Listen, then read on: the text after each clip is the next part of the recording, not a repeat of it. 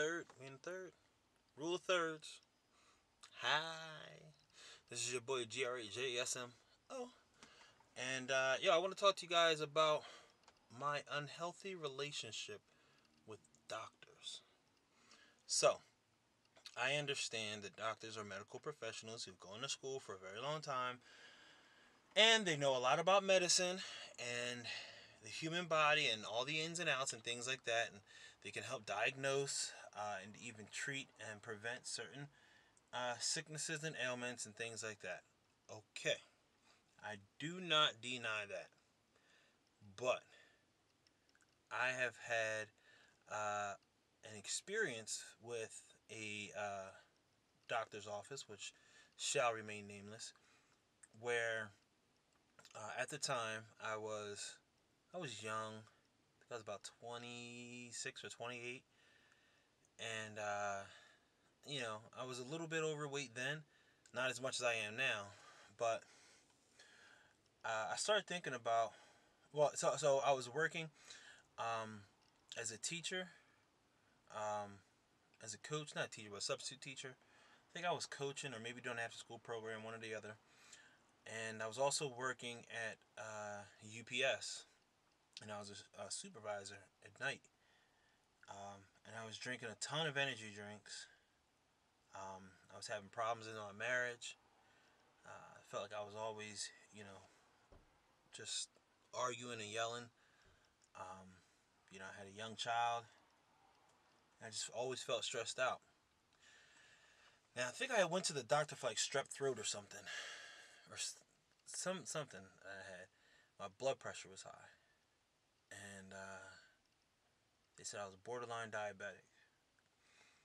And I was like, okay. They said, well, we'll come back in a couple months and we'll check your blood pressure again.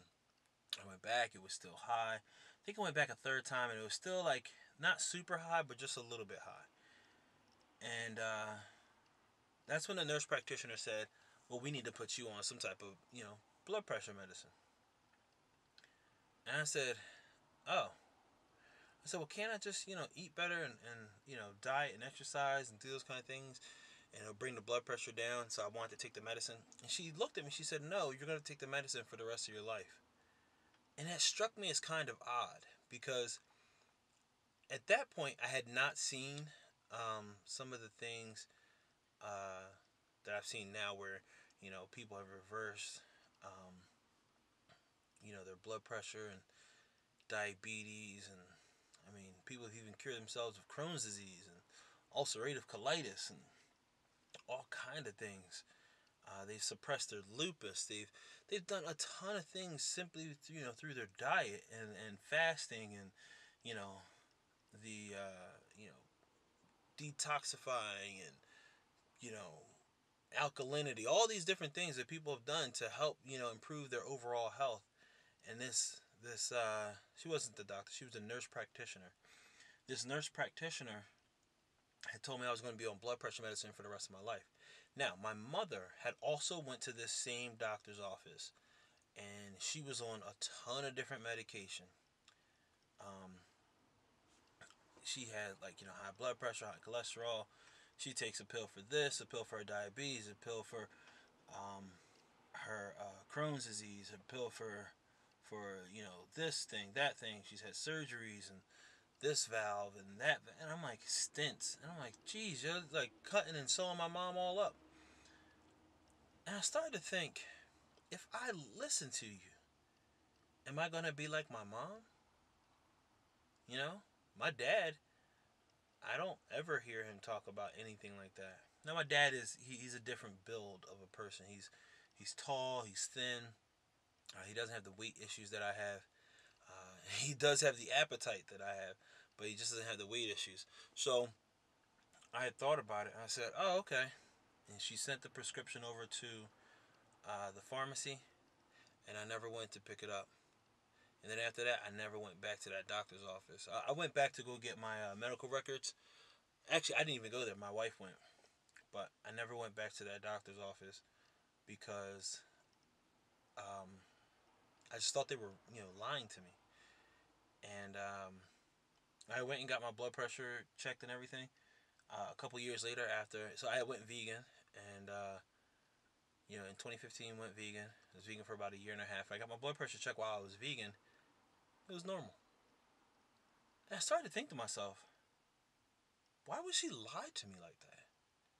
Like, why wouldn't you just tell me the truth? You can reverse certain things if you, you know, really put your mind to it and really focus on it. And maybe and it's going to say, listen, but judging by, past habits, it's going to be either hard or impossible for you to do based off of past habits. If you change your habits, if you make a sincere commitment to this diet and lifestyle of eating healthy and eating clean, yes, you can reverse it and you will not have to take this medication. Now, she didn't say that. And that kind of honesty I expect from somebody who has my health in their hands. And she didn't give me that. So now, I have since learned that doctors receive like a cut of or a check from certain prescriptions that they use. Those pharmaceutical companies, they actually pay doctors to kind of push their drugs, like a drug pusher, the plug. And that kind of struck me as like, yeah, this is messed up. Why would you do this to me? This is my health. And she didn't care. And that's when I really don't, I told myself I'm not going back to the doctor. Like, here's the thing. If you have high blood pressure, diabetes, Crohn's disease, ulcerative colitis, um, irritable bowels, what's another one? Acid reflux, um, bad acne. You're always getting sick. You always have like phlegm and mucus in your body, and you're breaking out and stuff like that. You're probably eating the wrong foods. Now, what are the right foods for you? I can't tell you. I'm not. I don't know that much, but I do know that you're probably eating the wrong foods. I can almost guarantee you that you're eating the wrong foods. And that's something that I think we all need to learn about ourselves. What food works best for our bodies? And I don't think that a doctor who sees me for 15 to 20 minutes, maybe once, twice, 3 times a year, is going to know anything about me other than what the chart shows them. And the chart only shows you how things look right now. So, yeah, I don't go to doctors. Now, if I fall and break a leg or I'm throwing up blood for like a day or two, fuck it, if I'm throwing up blood at all, I'm going to go see, doctor or the hospital or something like that. You know, there are certain extents, but if it's something like, my stomach has been hurt for a couple days, I might just stop eating. If my stomach, let's say right now I got this pain in my stomach, I'm like, oh man, damn, I'm gonna go drink some water. I'm not gonna eat for the rest of the day. Um, I might not eat the next day. That pain continues, like 1 or 2 days. Okay, cool. I'll go see a doctor, but I'm not gonna go to the doctor right away because it's probably something like, I don't know, something that didn't digest well. I heard a story from a friend, and they said they had gas, and I said, well, what did they do? Oh, they gave me some pain medication and told me, these movements to do. But that's not to me. That's not a doctor thing. It's a diet thing. Something you ate gave you, gas, and because it didn't come out, that gas needs to come out. Farting, pooping, peeing, burping, all that stuff needs to come out. If you go to bed, let's okay. So as a standard American, you're eating a regular American diet. Maybe you eat fast food once and again. You may have some bacon, some eggs, cheese for breakfast. Something like that. Maybe like a box cereal. Maybe a sandwich. A little chicken. Sandwich or whatever. Some mayo. Those kind of things. A lot of those foods are acidic. Okay, I know that I eat acidic food. Listen, people say, your diet's perfect. No, my diet is fucked up. Excuse my English. But I also know that if it came down to like an act, I know I don't want to say, how do I say this? I don't want to say if it came down to a health issue, because it is a health issue. I'm overweight. But if it came down to where it's like in my mind, as soon as that switch flicks, damn, yo, I'm really killing myself, then I'll begin to change. And then you have to ask yourself, is it worth the change? Is living a little bit longer worth the change that I have to do?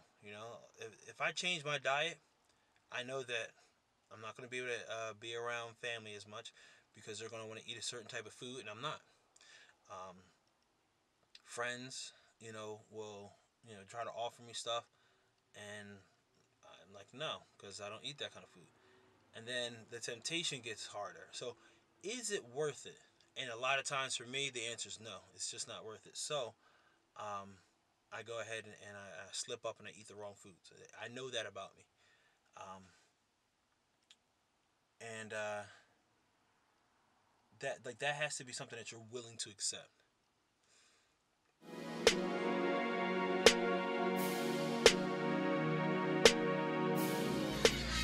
Yo, I ain't going front, you know what I'm saying? Nigga living. It's about time. C&P, shit is going my way, you know what I mean? There ain't nothing like it. Yeah. There ain't nothing like paying the bills on time. Enough dough left to know that we still gonna shine, but it's never enough.